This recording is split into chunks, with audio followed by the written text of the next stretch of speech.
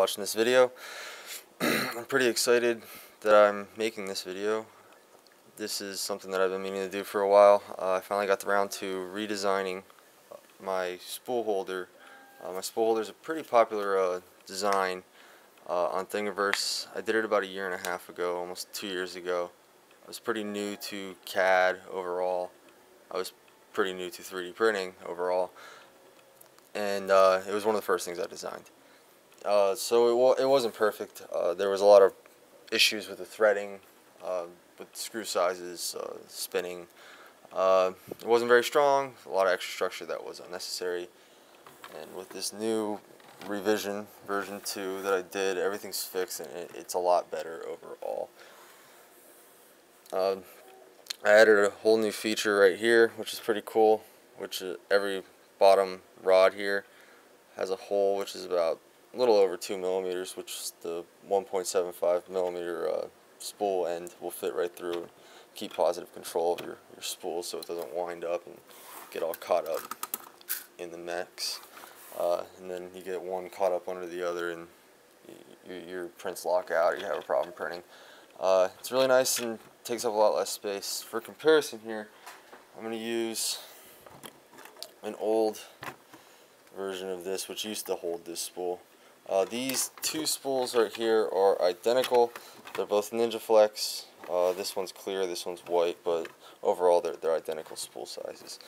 And from what you can see here, it's very, I took away a lot of unnecessary structure. These base arms right here are 2 millimeters, 2.5 millimeters smaller than these guys. Everything on this old design was right angled, so it was all sharp and had corners that sucked, and on the threading on the bolt pattern here, that was rough. It was all sharp edges. What I did was I made it a little bit bigger, easier on your fingers now. Everything's filleted, so it's nice round, pretty elegant, pretty sweet design. Looks much better. I'm not going to use the white here because blue is going to be a lot better to show you, or actually I'll show you in the red here. The only thing that you should keep in mind is that this is going to be a universal spool holder. This fits almost every spool, every brand of spool that I've come across except for two, which is Talman nylon products, which I made a spool holder for, which is on Thingiverse, which is pretty cool. If you want to check that out, you can check that out. And then MakerBot's newer, long or wider, longer here and skinnier here, stupid spools. They don't fit, and if I ever get one of those spools, I'll make one of those spool holders, but they had to be different from everyone else, and that's not cool, but so they don't fit. But the only difference that you need to realize between two spools like Hatchbox in particular, Hatchbox has a small hole diameter here. The core of the spool, this is small. A couple other brands have it. I can't think of them off the top of my head, but mainly Hatchbox has this.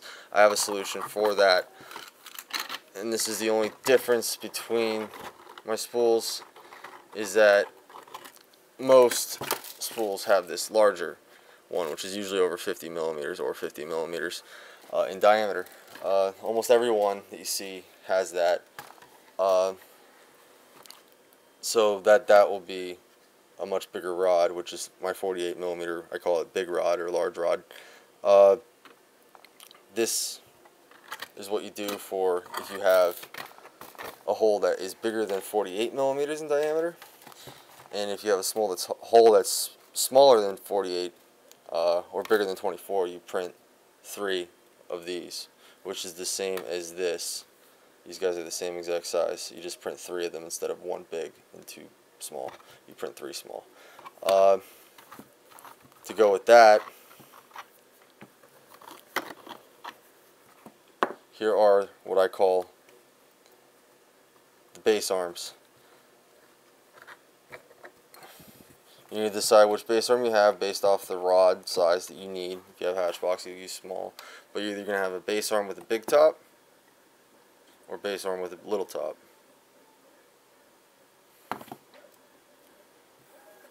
Let's see.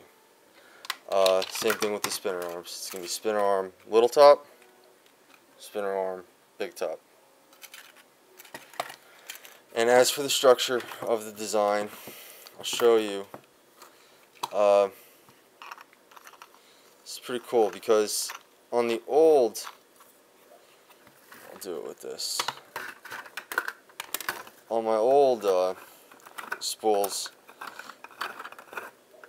it didn't really go very deep or had any extra structure to it, as you can see. These screws were so small on the old one.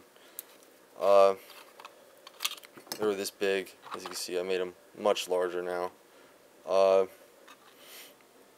They tended to break, which wasn't good. And then other people had problems because my threading was so fine on this. People had problems printing it if the temperature was too high or whatever. Now you won't have that problem. My threading is absolutely perfect. It's out 2 millimeters, comes up. It's not too much to spin, but not too little. Very strong, holds it in there. But to show you, for comparison's sakes, on the spinner arm as opposed to the base arm, this is the old design. I tried to have it go a little deep, but I barely got it a millimeter on that one, and it wasn't very strong. On the new one, this spinner goes in 5 millimeters on each one. So from what you can see here, when you spin this up, he goes in there around 5 millimeters. So not alone just the screw, but the overall circular structure of the rod and this going in and everything filling up, it's very, very strong. And then this is all around on the bottoms too. Everywhere it goes in 5. You can probably see it better here. It goes in 5 millimeters. So, and then on the bottom here, this one goes in 7 millimeters deep. So fills it right up, and it's very, very, very, very, very strong. Not unbreakable, but strong. What else?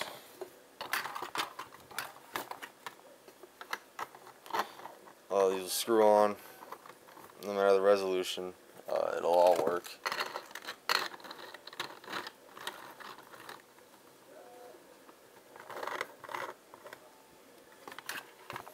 Anything else to think of? When you want to figure out the size of the rod that you need for your spool or the holder, because these do vary depending on the brands, the size. You measure your spool from here to here on end, whatever that is. I think this one was 65 millimeters, and you add 10 millimeters to that, and that's the rods you should download. So if it's 65 millimeters from here to here, add 10, which would be 75 millimeters, and then go find my 75 millimeter rods, and then decide whether you need a big top or a small top, or do all three or whatever, and then print those out. So always add 10 to whatever it is, due to the fact that this goes in 7 millimeters.